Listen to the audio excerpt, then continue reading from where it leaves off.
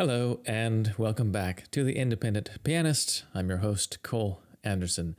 And today I wanted to take a break from performing again and talk about something which has been on my mind lately. It's something that's been on my mind actually for many years, ever since I became a serious piano teacher, it was back in 2013 or so. And over the past decade or so that I've been teaching regularly, it's always interesting to me to see which students make progress and which don't really make progress. And you'd think that would be a direct correlation between how much they work, and to a certain degree that is the case, but sometimes even students who don't necessarily work as much, they just work steadily, but they make steady progress, whereas some students seem to work quite a bit, but they stall quite a bit in their progress. And I always wondered why that was. So don't get me wrong, the number one thing you do need to maintain steady progress as a pianist is regular practice with dedication and also, most importantly, intelligence. However, beyond that, there's another component which is almost as important, and it isn't really talked about amongst pianists either, and that is the choice of repertoire. And what I realized over the past 10 years is that those students who were studying works that were appropriate for their level, maybe slightly challenging them, but for the most part well within their capabilities, they would progress much faster as long as they were also practicing steadily. On the other hand, students who insisted on working on pieces that were much beyond their technical or musical grasp seemed to stall and have trouble moving forward, even if they were working quite a bit. I don't know whether any of my viewers out there are piano teachers or teach other instruments, and so you might have had similar experiences, but I sometimes get students, particularly adults, who are very fixated on learning a certain repertoire. So for example, one time I knew a student who really wanted to play the Goldberg variations, and that's all they wanted to play. I'm sure they won't mind me talking about this because we discussed it at the time, but they were working on the Goldberg variations, and it became apparent that although the easier variations were easy for them to encompass, they were a bit out of their depth in the harder ones. At that time, I was rather new at teaching, so I didn't insist that they work on something else, but I did notice their progress stalling, and that's probably when I should have brought up the idea of studying some simpler works. If I'd had as much experience then, I would have brought that up. So among Bach's works, I usually recommend things like the Anna Magdalena notebook, some of the inventions, some of the more approachable movements from the suites and partitas as well. So why is this the case? If you work hard enough, shouldn't you be able to play anything you want without having to worry about the level? To an extent, this is true. Hard work will take you a long way, but if you are trying to learn pieces that are far beyond your current technical and musical grasp, no matter how hard you work, it's going to be far less efficient. So sure, if you have many years to spend pulling yourself up to the level of that hardest piece, and you don't mind kind of wasting that time to a certain degree, you'll get there eventually. So just as an example, say you want to learn the Goldberg variations, and you've never played any easier things by Bach, or you haven't played much repertoire at all, but you're at the point where you can read music, and you can basically figure things out with the fingering and so forth. And maybe you spend 5 years practicing the Goldberg variations, and by dint of unremitting toil, you finally manage to teach yourself all the notes and good fingerings, and you can more or less play that piece. It's still a little halting. There are places where you're under tempo compared to professionals, so it's not exactly as good as you'd want it to be, but you can basically do it. Well, my argument would be that if you had, over those 5 years, instead of learning the Goldberg variations, you had instead mastered many simpler works, many pieces that you could learn quickly to a very high level. So, for example, maybe you went through all of Schumann's Album for the Young, the Anna Magdalena notebook, the album for the young Mozart collected by his father, things like that. And then you moved on to slightly more complicated things like Bach inventions, simpler Mozart sonatas, and Mendelssohn's Songs Without Words, and so forth and so on. At the end of 5 years, if you put in the same amount of work as far as time and intelligence goes, you would be at a place where you could probably easily learn the Goldberg variations at a much higher level with much more ease and much more quickly, probably only in a few months. Why would this be the case? Because you would have had all this experience playing reams of music to a very high level. You would have had so much more experience finding good fingerings, understanding structure and harmony in a really instinctive way, getting many common musical patterns into your fingers. So at the end of 5 years, you would have learned 10 times the music probably, and you would reach your goal of playing the Goldberg variations anyway. So I make this point particularly for all of you wonderful amateur pianists out there who are looking to learn the music you really love, but who might not have developed the foundation yet to tackle the biggest pieces in the repertoire. Just keep in mind, Rome is not built in a day, and be willing to find music that is beautiful and wonderful to learn, but at the same time realistic for where you are on your particular journey. And there's absolutely no shame in playing a piece that is at your level at that moment, even if it isn't one of the last 5 Beethoven sonatas or the Liszt sonata or whatever. So I'm sure many people are not going to believe me here, and I have come across students like that from time to time who will profess to really wanting to learn from me, but will immediately close their ears when I tell them that the one thing that they can do that will really speed their progress is to play some repertoire which is more approachable. And oftentimes they haven't even thought about that or even tried any of this repertoire, but they'll think that it's just too boring to bother with, and they just want to go back to playing the hardest works that they really want to play now. But if you have that long vision, what I've just described to you, then you'll realize how much more fulfilling it's actually going to be for you if you start with some things that you can really master to a high level quickly. And this, of course, just leads me to a little bit of an aside. You know, I just think it's amazing sometimes that people will be willing to pay me money or, you know, some teacher a lot of money, but then they're unwilling to follow what I have to say. And I always think to myself, you know, why are you paying me money if you're not going to trust my expertise? You're just throwing your money away. And to be honest, I can see exactly where people like this are coming from because I went through that too. That was me when I was a teenager. I wasted so much time ignoring my various teachers' advice. It's not to say I ignored it all the time. Most of the time I did what they were telling me, but just as often I didn't because I thought that I knew better. It was highly regrettable, really. I'm sure my progress would have been a lot less painful, much more fruitful earlier on. I would have had more success.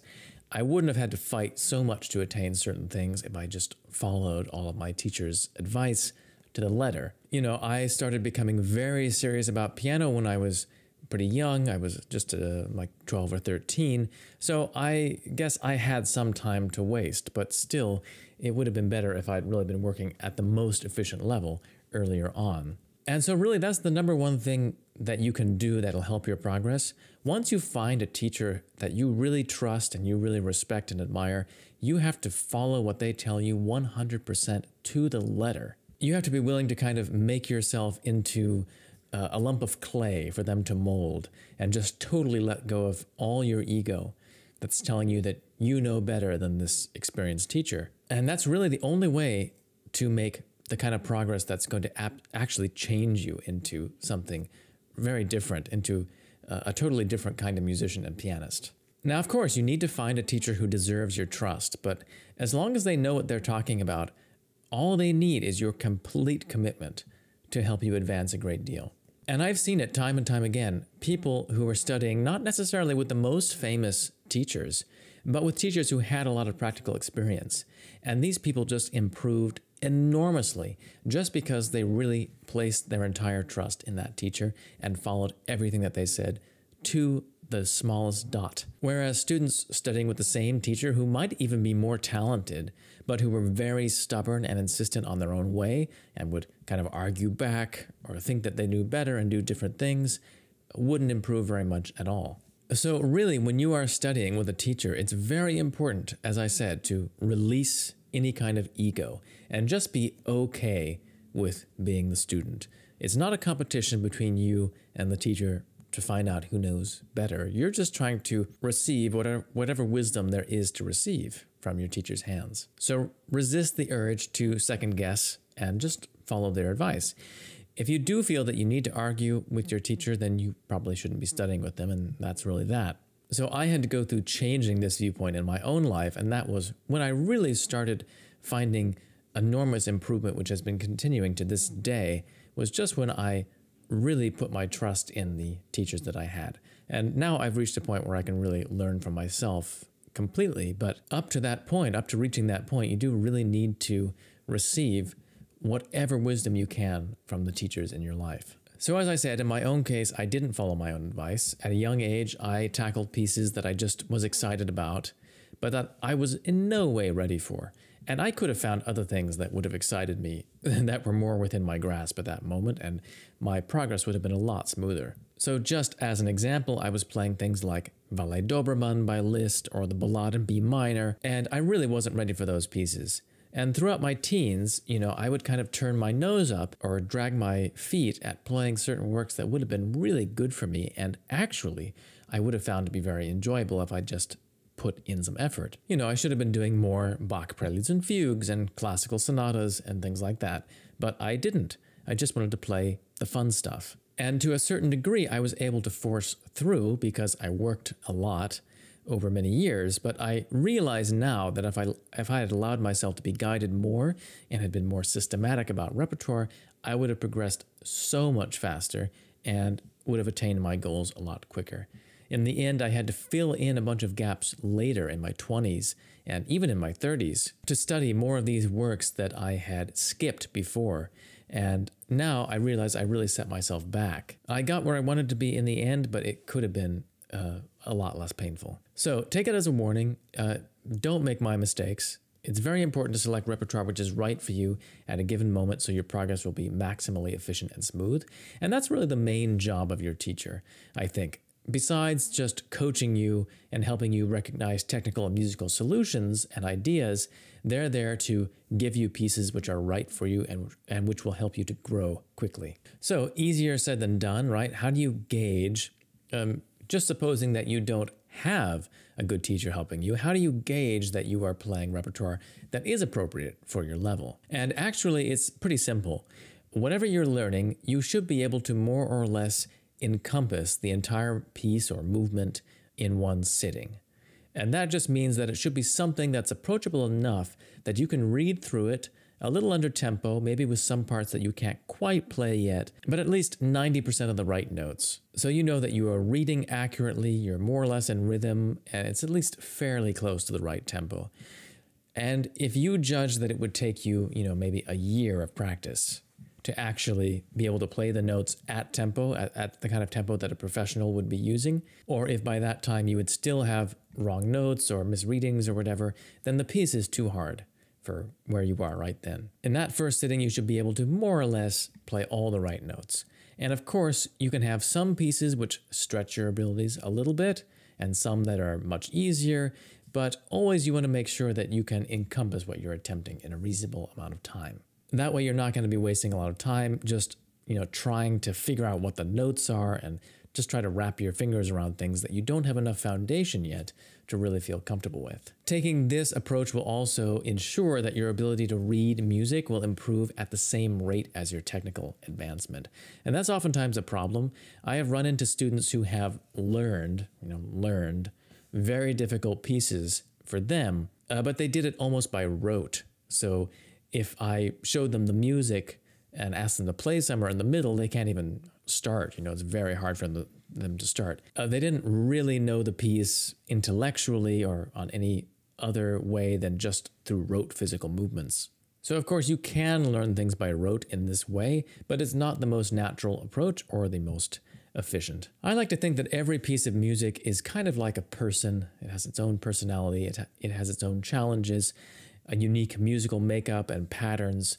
With every piece that you learn to a very high level, your overall ability to learn the next piece is going to increase. If you learn enough pieces to a high enough level, always gradually increasing the ceiling on difficulty, you will eventually reach a point where you can literally play anything, given a reasonable amount of time to practice. So at this point in my life, I know that I can learn almost anything to a reasonable level in a couple of weeks. Not to say that I would be ready to perform it necessarily, but I'd at least be able to play it through and have a good start on things. Of course, for the hardest pieces, you have to let them sit and marinate after having learned them before you can try to perform them for large crowds. But certainly I could perform a new piece in a more controlled environment, like recording for this channel very quickly. It takes time to reach this point. You have to be willing to climb the mountain step by step. if you try to just helicopter to the top, you miss out on all the experience, and that's really unfortunate. Not only is it slowing down your progress, but you're just missing out on a lot of beautiful things along the way, which actually enrich your experience of music so much. So, thank you for watching this video. I hope this gives all you amateur music lovers out there who study an instrument some kind of insight into what you need to do to make your progress steady. This really does apply to everyone, not just to pianists. I'm sorry we didn't actually have any music this week, but I do have some good things coming up, some good analyses that I've been working on for the next few weeks, so stay tuned for those. In the meantime, please be sure to comment, like the video, subscribe, and support the channel through www.patreon.com/independentpianist. You can sign up to make monthly donations there that really help me to put more focus onto this channel. Also, if you would like to study with me, just drop me a line at cole@independentpianist.com and we can talk about having a free consultation. Also, I do live performances also, so if you're interested in booking me for a performance, you can get in touch with me that same way. I love doing recitals with a lecture component in intimate surroundings. So if you'd like to see and hear me live, feel free to get in touch with me at cole@independentpianist.com. All right, thanks everyone once again, and see you next week.